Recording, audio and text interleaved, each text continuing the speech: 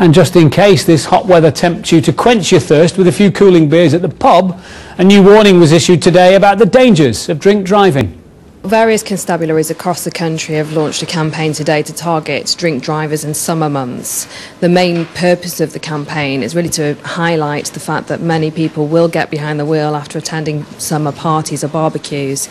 I think because of a lack of awareness of alcohol consumption levels and how they affect the individual.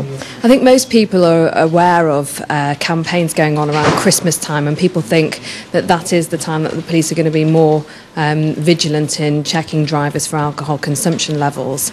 So I think having a target to crack down on people in summer months is quite unusual. In other news tonight,